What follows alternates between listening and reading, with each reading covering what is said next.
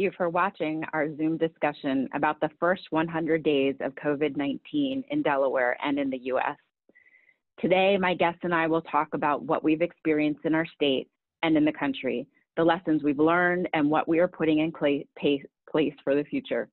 I'm Dr. Odom Walker, Cabinet Secretary for the Delaware Department of Health and Social Services.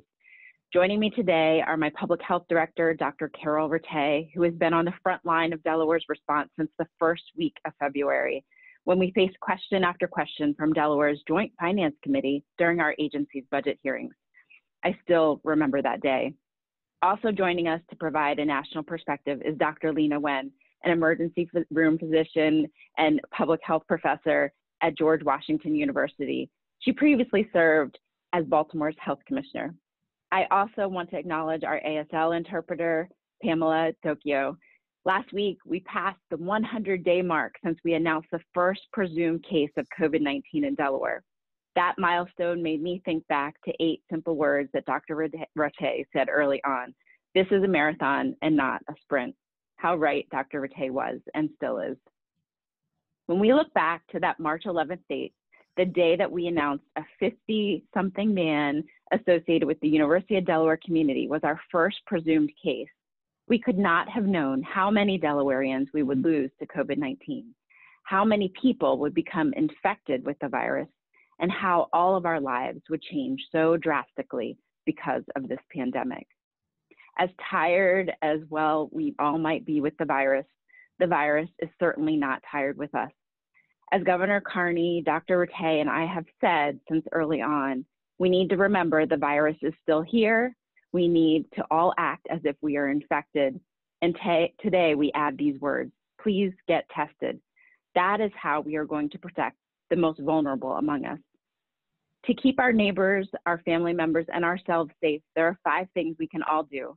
Continue to wear face coverings in public when social distancing cannot be maintained. Practice social distancing and avoid big crowds. Wash our hands often and use hand sanitizer. This one is really important. We need to stay home when we're sick.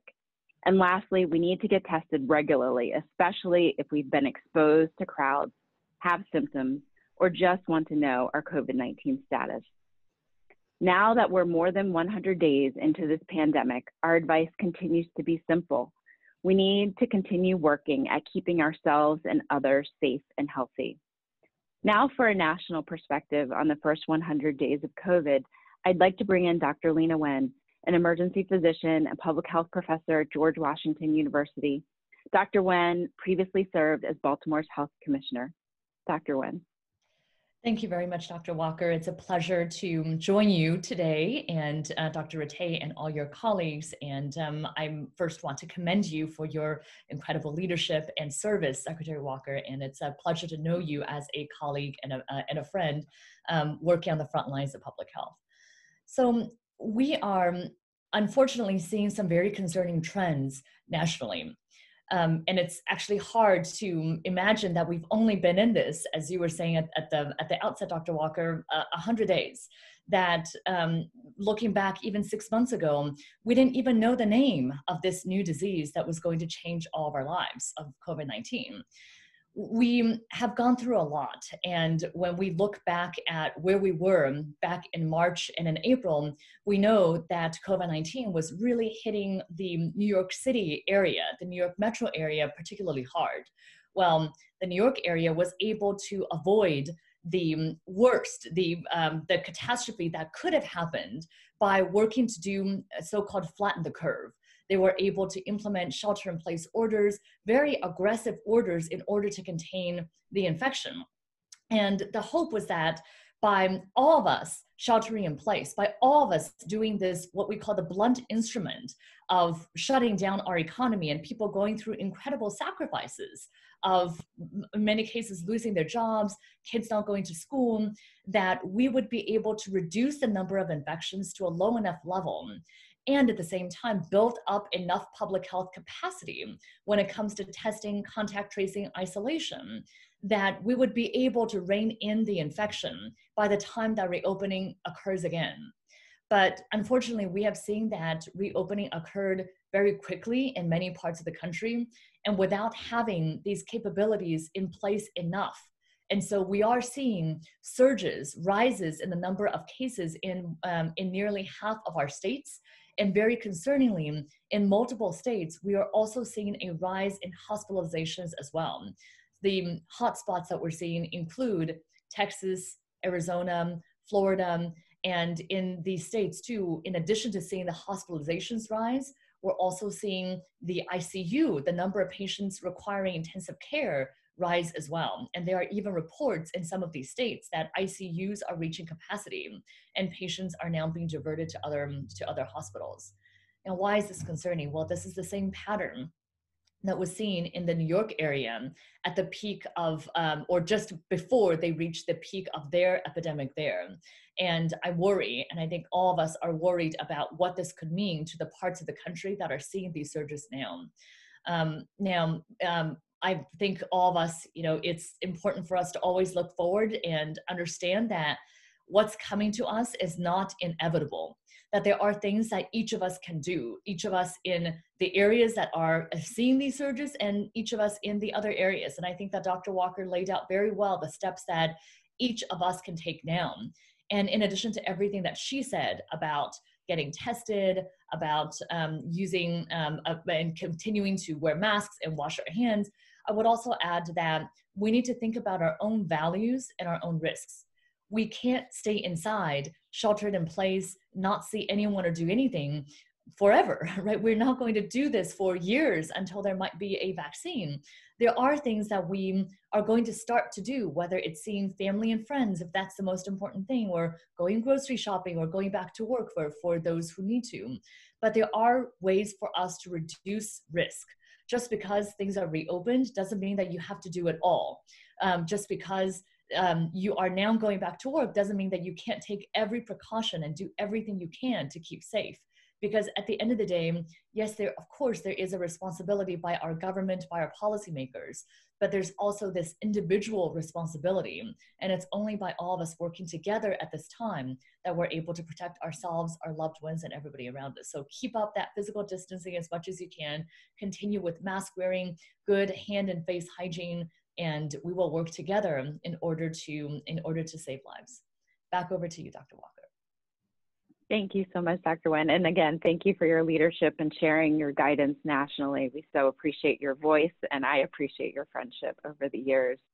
From the national landscape, let's now shift to looking at the first 100 days of COVID-19 in Delaware and what lies ahead for us. So for that, I'm going to turn to my division director, Dr. Karyl Rattay, who leads our Division of Public Health. Thank you so much, Dr. Walker, and thank you, Dr. Wen. First, I really want to say to Dr. Walker, congratulations on your new and exciting position with Nemours as Senior Vice President and Chief of Population Health. I have loved getting to work with you in Delaware, and I'm so incredibly grateful that you have been with us for the last 3.5 years, but especially during this pandemic. That being said, we are so excited to continue to work with you to help Delawareans be healthy, and especially Delaware's kids.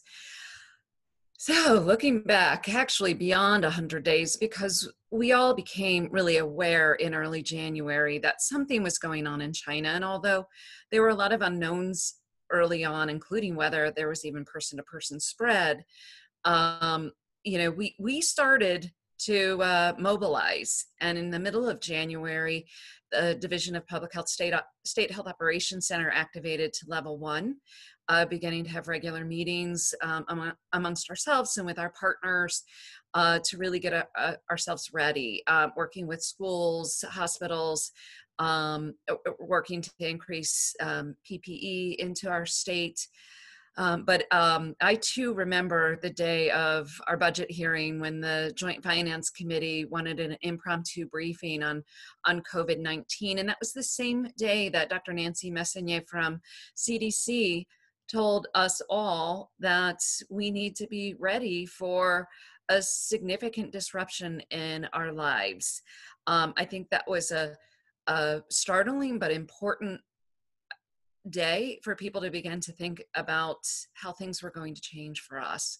And it was really less than 2 weeks later that we did have our first case here in Delaware. At that point, we were activated to a state health operations center level 3.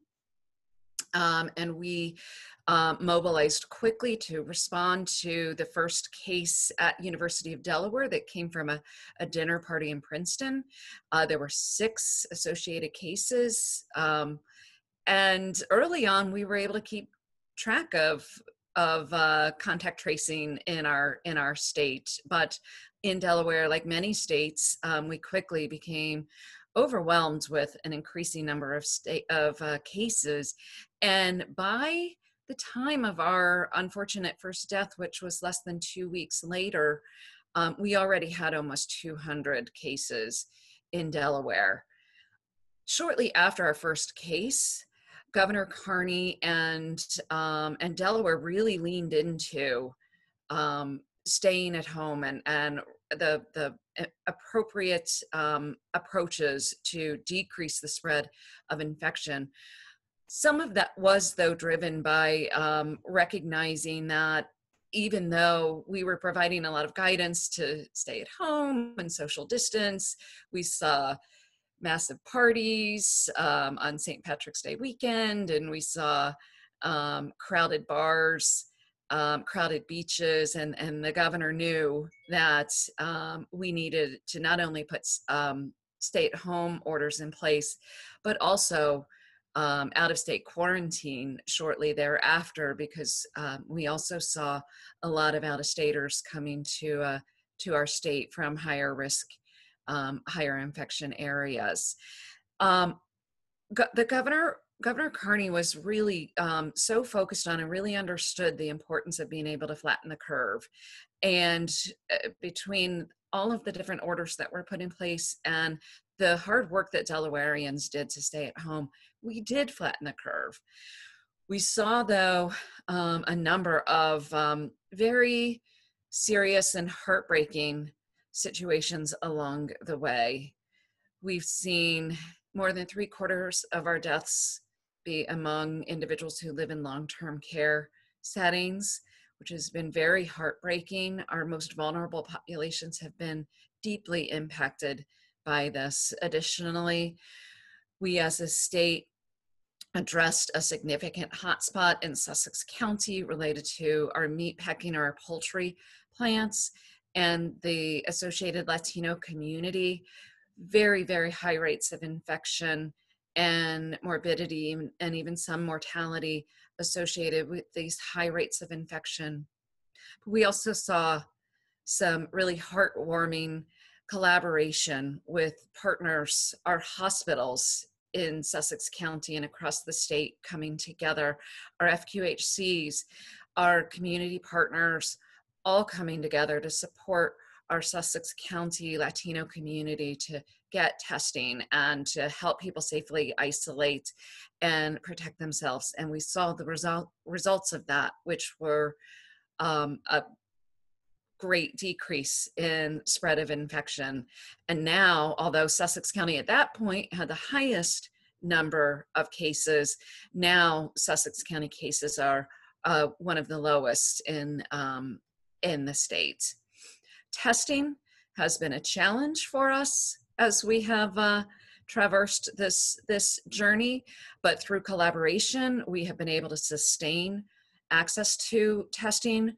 Initially, only symptomatic people were able to be tested, but grateful again to our hospitals across the state. Every single hospital provided testing sites, and we were able to assure that people had testing.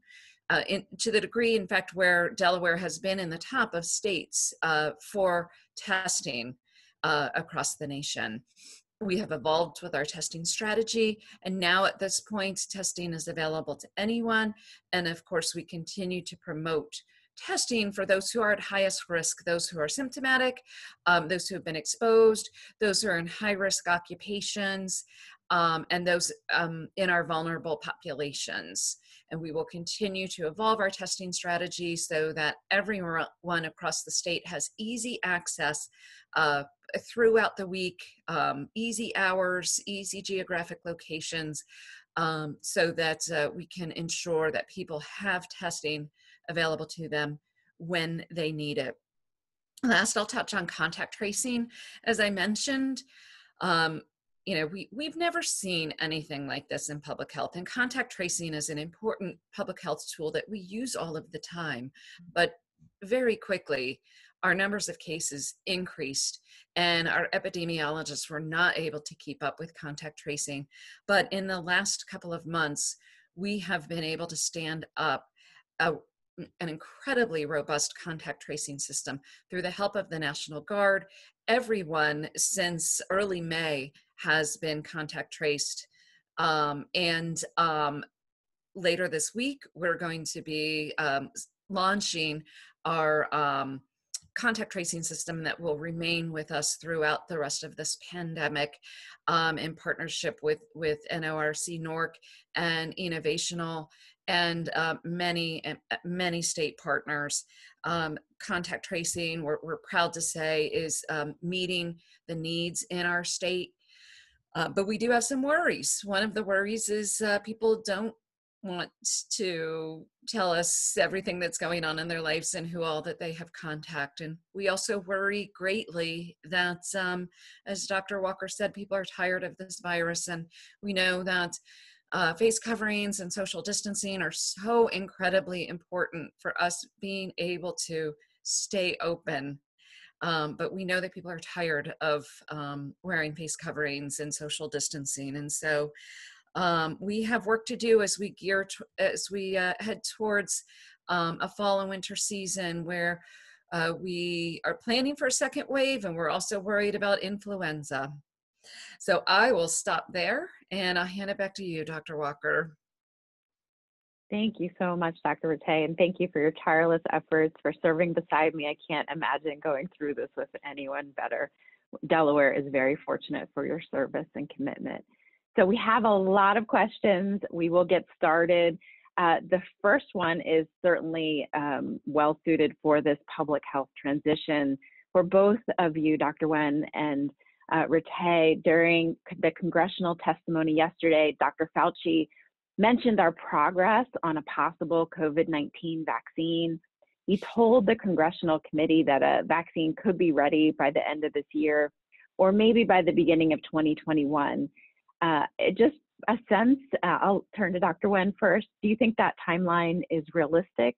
And if it is, how long do you think it would take to have enough vaccine doses for everyone in the US? Yeah, I think it's a great question. And I know that's something that everyone has been following. And I want nothing more than for Dr. Fauci, for his optimistic estimate to be correct. And I remain hopeful, right? I trust Dr. Fauci, I remain hopeful. I do think it's important for us to keep in mind a few things. One is that for us to have a vaccine within a year or a year and a half would be the fastest that a vaccine has ever been developed. The previous record holder was about 5 to 6 years for the development of a vaccine. And I do want us to just remember that and keep that in mind. The other is that, as you mentioned, Dr. Walker, that it's not just a matter of getting the vaccine and ensuring that it's safe and effective. It also needs to be manufactured and distributed. Because it's not the vaccine that's going to save your life, it's the vaccination. And that will also take time and coordination to occur. And then the third thing is the vaccine that's developed may not be 100% effective. In fact, most vaccines are not. Think about the flu vaccine. Every year we recommend for everyone to get the flu vaccine. It is 40 to 60% effective. Now, everybody should still get it, but we need to just have that expectation too, that the vaccine that's developed for COVID may also be partially protective, not entirely protective. And what that means is that, yes, we need to keep up our hope for a vaccine, but we still probably will need to live our lives even after the vaccine is developed in a way that reduces our risk and continues with these good public health hygiene measures, because these are the tools at our disposal for preventing further transmission of this virus. Dr. Rattay, do you have anything to add to that? I mean, the one thing I'll add that, I mean, that was, I think, a terrific answer. And the one thing I'll add is we are hopeful as well. We are, concerned. We have the same concern, but at Public Health, we are doing everything we need to prepare for the widespread implementation of the vaccine when it does get here. So, our goal will be as soon as it's available. We know it won't be available for everybody at once. And so making sure that it's most available for the highest priority groups initially, but Public Health stands ready to get that vaccine out there and get it to people as soon as it is available. Thank you so much. So this next question is also for Dr. Rattay. Yesterday during the weekly briefing, Governor Carney, our DEMA director, AJ Shaw, and you all mentioned the slowdown in testing in Kent and Sussex counties. It's certainly beach season, and many people are out enjoying the nice weather and the beaches. How concerned are you about the trend of a slowdown in testing, and why do you think this is happening in our state? Yeah, so it is interesting. When the supply was low, the demand was high. And now that the supply is adequate, the demand has decreased. I think those who most wanted to get tested have. Previously we had very high rates of testing. Over 10% of Sussex County had been tested, and so perhaps there's a little bit of testing fatigue there. But as we have seen over the past couple of weeks, increased cases related to beach activities like Senior Beach Week, we do see some increased interest in testing. And from our perspective, it's really important that that testing be very accessible to people. So we're going to keep moving on that front, and also keep working with the highest priority groups, like the highest priority employer groups, to make sure that they have a plan in place to ensure that their employees are testing, kind of like we're doing with long-term care, where testing is occurring once a week for staff. We're now beginning to work more closely with other employers to ensure that highest risk employees have testing opportunities. Thank you so much. The next question is for Dr. Wen. We're reading about these record high infection cases almost every day in states like Arizona, Florida, Texas, South Carolina. And yesterday, Dr. Fauci reinforced that the next 2 weeks are critical to slowing the surge of the virus. How do you see what's happening in the US right now? Yeah, I am concerned because this is not where ideally we should be at this point. And I think about the sacrifices that so many made during the last round of shutdowns, and I just would not want all those sacrifices to be in vain, because frankly, I do think that we have squandered that time. And I don't mean I don't mean all of us as individuals. I think so many people have given up so much. There have been so many elected and appointed leaders on all levels of government, including you, Dr. Walker, who have done so much, and your entire team who have done so much for the residents of Delaware, everything you can in order to protect them and their safety. But unfortunately, we don't have the national infrastructure that we need when it comes to testing, contact tracing, isolation. And I look at these states that are facing these rapid surges, these rapid escalations, and they are proposing now some important, but unfortunately fairly minor measures for trying to reduce the spread of the infection. And so they are now, for example, recommending masks and are recommending that people stay at home. But I worry that this is not enough, that we are going to see, unfortunately, preventable infections and preventable deaths in multiple parts of the country. And of course, we know that this is a disease that knows no boundaries. And as Dr. Fauci said in his congressional testimony yesterday, as there are more young people who are getting sick, we cannot just be saying, well, young people, don't worry about it because they don't get as sick. That may be true. But first of all, young people do get very sick, but also the dynamics of the disease will change if there are more people who are now infected and spreading it to others. And if more people are infected in certain parts of the country, it will spread to others too. And so again, I don't think we should take this as inevitable. We need to see this as a call to action for all of us, for policymakers, and also for us as individuals. Thank you, Dr. Wen. And I'll just extend that to Delaware. We know that certainly our cases are spreading among young people, and we're really worried about making sure that everyone is continuing to stay safe, particularly as they start to engage in youth sports or celebrate graduations. We're really monitoring trends at the beach where younger people may be getting more infected. And those trends, just as you said, can put others at risk who may be more vulnerable and need additional healthcare support. So I think it means we all have to continue to protect ourselves and manage those risks as we go about our everyday lives and re-engaging in activities that we're excited about. But it goes back to your comment around balancing values with risks in the coming weeks. This next question is for both of us, Dr. Rattay and for me. Delaware seemed to survive the first wave of COVID-19 and flattening the curve successfully. Now we're building up contact tracing, and you mentioned that we didn't have that when the virus first hit the state. How do you see that making a difference this summer and in advance of what we might see in the fall? Yeah, I mean, so the goal is for any case in the community, ideally, we identify it as early as possible.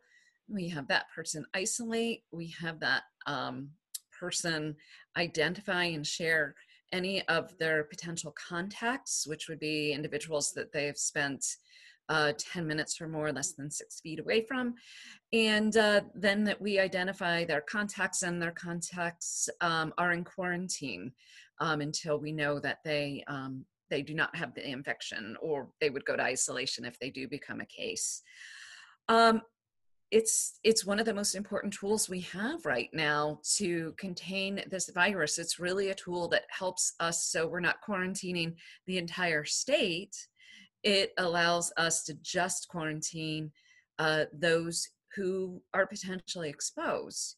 You know, one of our greatest concerns, though, as I previously mentioned, is we've already been seeing that there are even cases that don't really want to be contacted, but many cases aren't excited about telling us who their contacts are either. And what we hope that the public can understand is this isn't about, you know, nobody's out to get anybody else.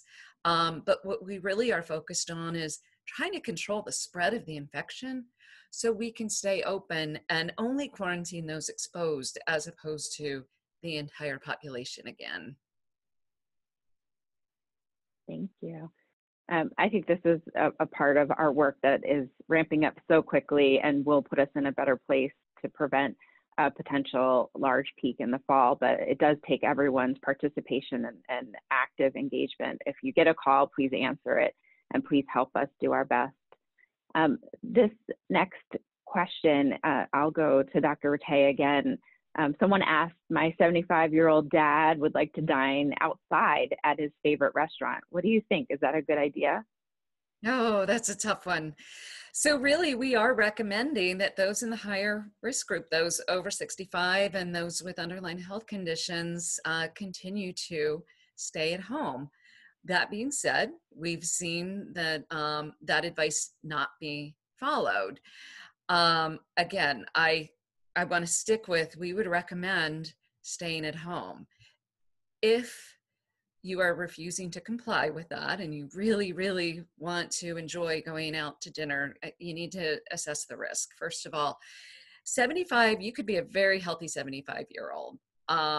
You're still at risk because of age, but if you also have underlying conditions like diabetes, like cardiovascular disease, like being treated for cancer and being immunocompromised, then we strongly recommend that you don't go out. But if you do, outdoors is certainly better than indoors. wearing a face covering at all times. Maybe take it off when you're eating, of course, but otherwise keep it on and stay distanced from other people. Those are things you can do to decrease your risk. Thank you. I've definitely told my dad no restaurants anytime soon. So Dr. Wen, we'll turn to you next. So every year this person said, I get my flu shot, and I know how important it is to me and my family and to the overall public health in Delaware. Do you expect to see more people getting their flu shot this fall? And do you think that the country will have enough for us to proceed in that direction? Yeah, I'm glad to hear that you're talking about the flu shot. I certainly would absolutely encourage people to get their flu shot anyway, right? We should all be getting our flu shot. Even though it sounds like 40 to 60% effective, is that really effective? Some people still get the flu despite having the flu shot. But if you can reduce your chance by 50% of getting the flu, that's something that you should absolutely be doing anyway. And it's particularly important this year.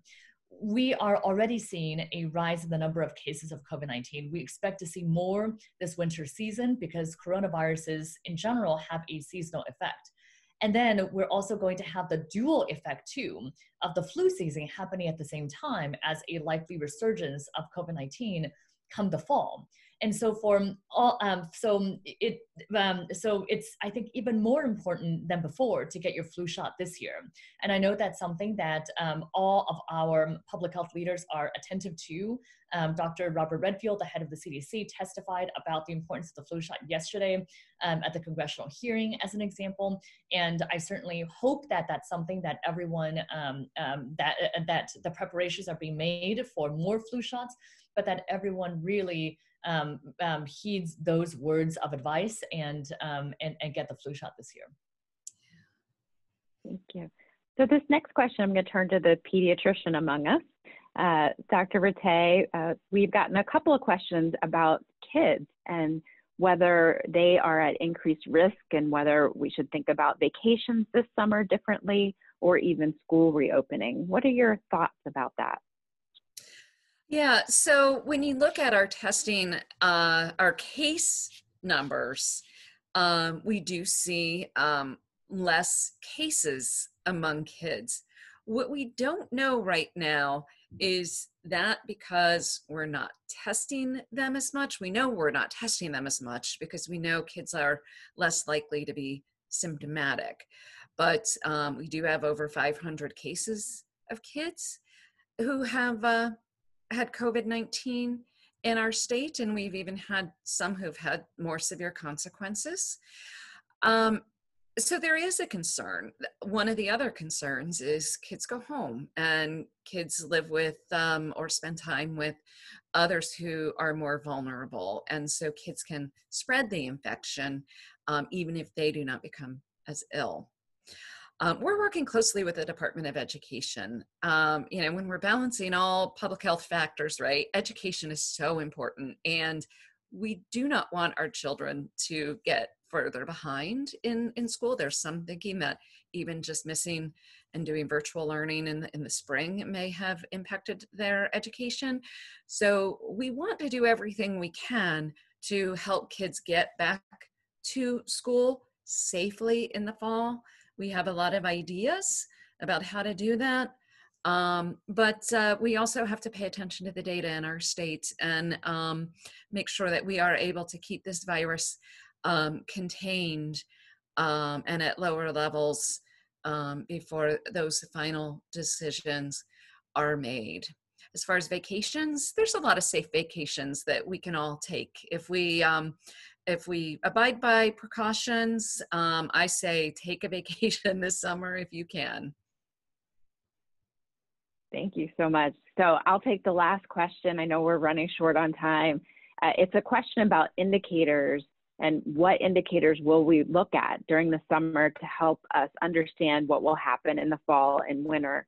And I'll say that Delaware will continue to put information out on our dashboards. Please continue to listen to our press briefings Make sure you're visiting Healthy Communities Delaware to see where the trends are, and stay tuned to the latest information and guidance that's out there. We will continue to look at a balance of measures around the public health impact, the rate of infection, the number of increasing cases, but also those indicators of hospital supply, whether hospitalizations or ICU stays continue to increase will be an indicator of what we may see. We hope to decrease the number of cases in the summer and over the next few weeks with contact tracing, but certainly it will give us important clues as to what we'll see in the fall. So I just want to say to my guests, thank you so much, Dr. Leana Wen, Dr. Karyl Rattay, for joining me today. Thank you to our ASL interpreter, Pamela, for doing a tremendous job every time we do these sessions. Hopefully I didn't talk too fast today. This will be our last weekly DHSS Zoom for a little while, but we'll be back as needed. And for everyone in Delaware, please consider getting tested for COVID-19. Whether you have symptoms, may have been in contact, if you've been out of your house and think that you may need to be tested because you were exposed, please get tested. You can find convenient, even free testing near you by going to de.gov/COVID testing. Or you can call your doctor for a referral. And if you don't have a doctor, please call Delaware 211. I also want to encourage anyone, continue to reach out to us if you need additional help for social services, such as food, housing, transportation, or getting items delivered to your home. We want everyone to stay safe, particularly our older neighbors. Please call Delaware 211 if you need assistance. For the latest updates on COVID-19 in Delaware, go to de.gov/coronavirus. Thank you for joining us. Please stay safe. Please be well. And remember, get tested.